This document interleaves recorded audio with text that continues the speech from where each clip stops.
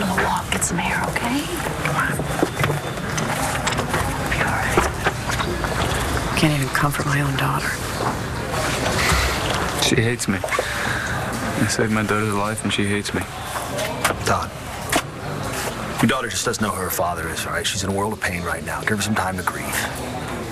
Maybe she'll get her head on straight in time and you can tell her the whole story. One day, she might even forgive you.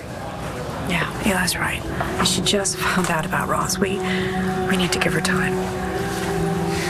I don't know, she just reminded me of someone. You know, when she said that she'd never forgive me. Reminded me of someone who never lets go of anything. Are we doing the right thing?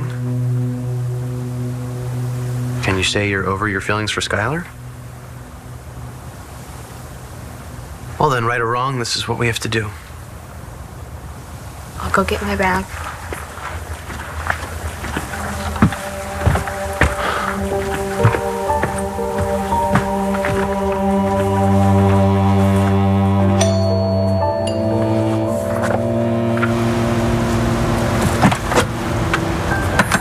Not a good time. It won't take long. I just came back from the obstetrician. Vicky's letting me stay at her cabin while we try and work things out.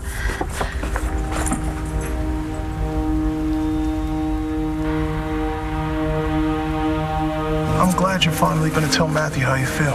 It's good. I would have told him, but it was never the right time. I mean, there was the trial, then his parents took him away, then all this with Danny happened. Sounds like you're fresh out of excuses, baby girl. I know. That's why I'm planning something special for when he comes home. Hi, Greg. Hey, I wanted to let you know that Matthew's been discharged. That's great. So, I guess this means Danny's... They found her. She's fine. I'll bet Matthew's glad to hear that. So, do you know if he's coming home soon? I think so. I know his parents want to get him back there as soon as possible. Excellent. All right, Destiny out. I know you're mad at him, but please try to be happy for me. Matthew's coming home. Great. I guess that means your brother's coming home, too. This case is officially closed. Okay, let's go. Come on. Don't. I told you I don't want to be anywhere near you. And I sure as hell can't live with you. Okay. All right, I know you have every reason to hate me right now, but I am still your mother. And I always will be. Okay, you don't have to talk to me. You don't even have to look at me. But I'm afraid you are going to have to live with me. She can live with me. After all, I am her uncle. After you double-crossed my father?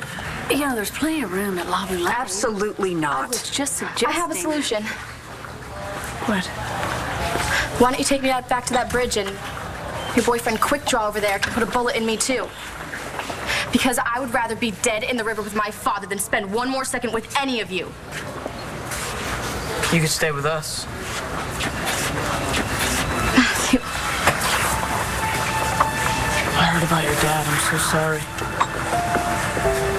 Can't believe he's really gone. Look, I meant what I said.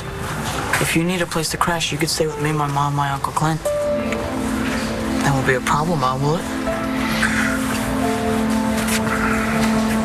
Really kept your cool with your wife. I don't think I could have done that. I just didn't know what to say. And now I don't know what to do. It's hard when someone you love hurts you like this. Sometimes you just want to get them back the exact same way they hurt you. That's how I always felt when my exes cheated on me. My first thought was always, don't get mad, get even.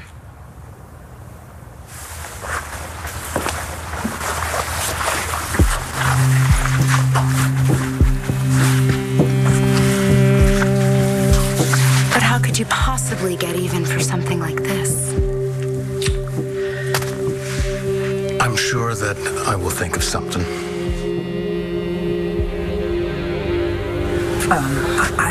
I think that Denny staying with us is such a good idea right now. Why not? We have plenty of room. You know what? It's okay. Wait, Dora, a word.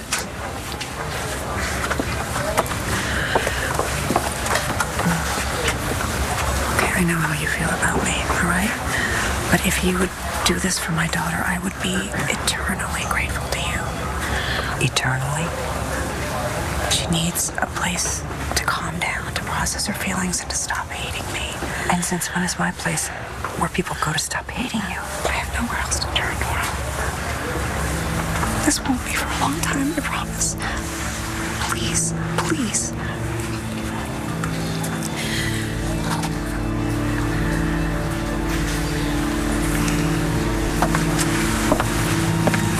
Danny, we'd love to have you stay with us. Thank you. I promise it'll be like I'm not even there.